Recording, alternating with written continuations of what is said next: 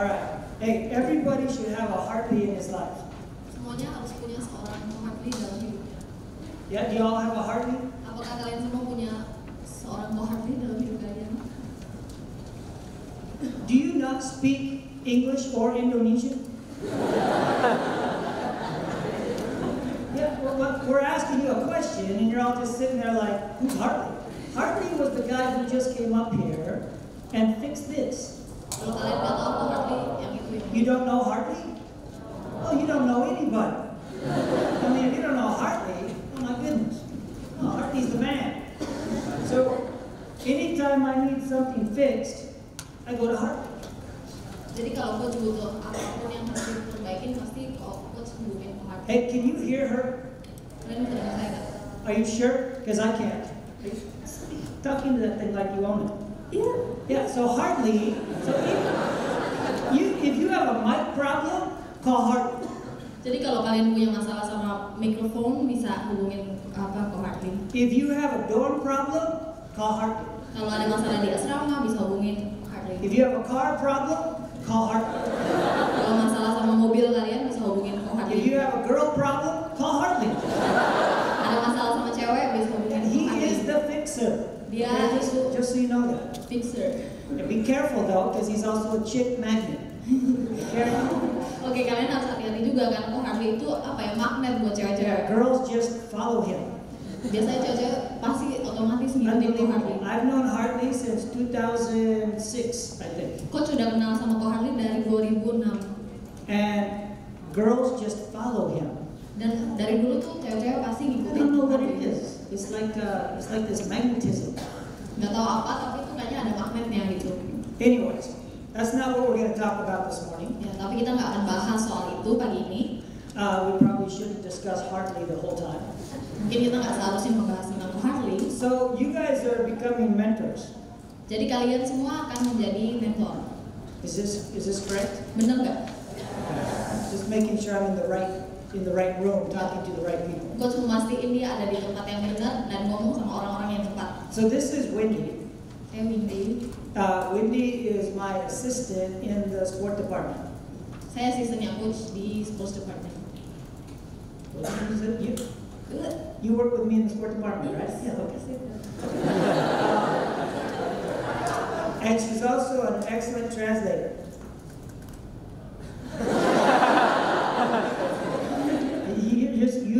Your job is just translate. You don't interpret, you don't change, you just translate. Oke. Maybe she's nervous.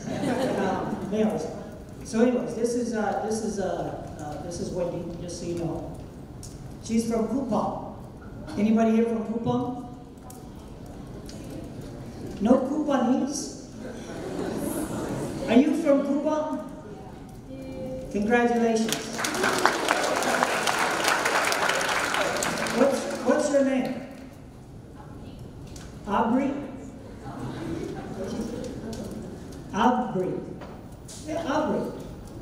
I knew a girl named Aubrey once. Audrey? A.B. A.B.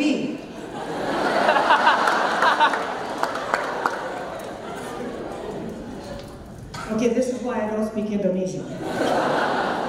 Anyways, I was with Pa James not too long. Hey, I'm talking to you. Hey, I'm talking to you.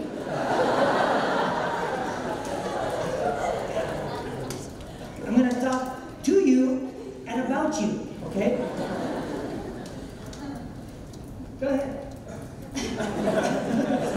Okay, so I'm with Pa James not too long ago. Jadi nggak lama, beberapa waktu yang lalu, coach baru aja sama Pak James. And he told me that 50 years ago, the most intelligent and influential Indonesians came from Kupang. Jadi Pak James bilang 50 tahun yang lalu orang-orang yang influential and what I say? Ya, jadi orang-orang yang influential itu kebanyakan datang dari Kupang 50 tahun yang lalu. Yeah, once I say it, I forget it. You're supposed to remember.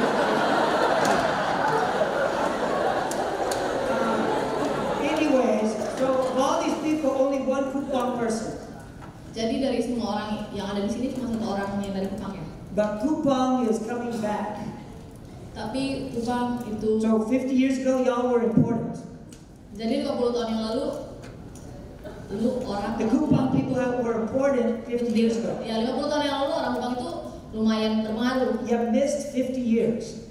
Tapi kalian sudah ketinggalan 50 tahun. But Kupang is coming back to the forefront. Y'all making progress. Tapi saat ini Kupang sedang melakukan suatu kemajuan. And you are living proof. Dan kamu adalah salah satu dari bukti. But the next time I talk to you and you don't listen, I'm going to kick you out.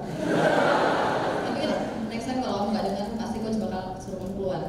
Okay, so we're supposed to talk about a couple of things. Hey, have you noticed the lights are? Can we turn the lights on? I look better in the dark, I know, but Wendy looks better in the light.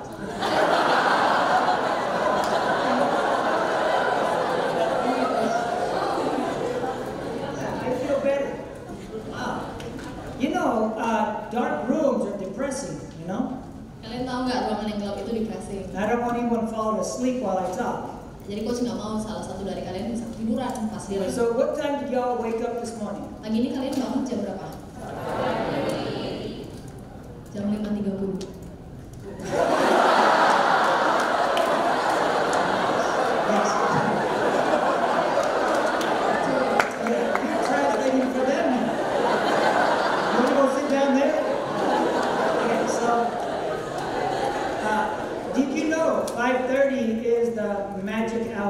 Kalian tahu nggak jam 5.30 itu adalah magic hour, waktu yang ajaib. 5:30 is this amazing number. Jadi 5.30 adalah nomor yang sangat bagus. Most intelligent people, Kebanyakan orang intelijen, people that make a difference in society, orang-orang yang membuat perubahan dalam suatu people who accomplish a lot in a day. Orang yang mencapai banyak hal dalam satu hari. They seem to always wake up at 5:30 or within that hour, around 5:30. Mereka pasti selalu bangun dalam jam 5.30 atau dalam waktu sekitar jam situ. Now that's according to research and people who actually study these things. Itu sesuai dengan research dan orang-orang yang sebenarnya mempelajari tentang hal itu. So congratulations. Jadi selamat. You woke up at 5:30. Kalian bangun jam 5.30 pagi. Today you'll accomplish much. Hari ini kalian akan mencapai lebih banyak. Now if you can make a habit of 5:30. Nah, sekarang kalau kalian bisa membuat ini menjadi suatu kebiasaan and make that part of your lifestyle, dan menjadikan ini bagian dari gaya hidup kalian, you have a much greater chance of doing something significant in your life. Kalian akan punya lebih banyak kesempatan untuk melakukan hal-hal yang signifikan dalam hidup kalian. You know, doing something once is really not that important. Melakukan sesuatu sekali itu nggak terlalu penting. Lots of people can do something once. Banyak orang bisa melakukan sesuatu satu kali. So for example, either last year or the year before, you guys probably did a 5K at the UPH Festival. Contohnya kalian tahun lalu atau 2 tahun yang lalu kalian ikut 5K di pas UPH Festival. How many of you have only done one 5K your whole life? Raise your hand. Berapa banyak dari kalian hanya melakukan 5K hanya sekali dalam hidup kalian? If you've only done one, raise your hand. How many 5Ks have you done? Hey, you. I'm looking at you. I'm not crossing it. You. Yeah, how many have you done? You've done twice. Where? At your school? What school is that? Okay. So you did a 5K there, then you did a 5K here. So you've done 2. But many of you have only ever done 1. Tapi banyak dari kalian hanya melakukan itu sekali. Anybody can do it once. Semua orang, siapa aja bisa melakukan 5K sekali. But do it multiple times. Tapi untuk melakukannya beberapa kali, make running a lifestyle, menjadikan lari itu sebagai gaya hidup kalian, it's much more different. Itu perbedaannya sangat banyak. It's much more significant. Lebih signifikan. Now we're going to talk about perseverance today. Hari ini kita akan membahas tentang perseverance. We're going to talk about perseverance today. Kita akan membahas tentang perseverance. I don't either.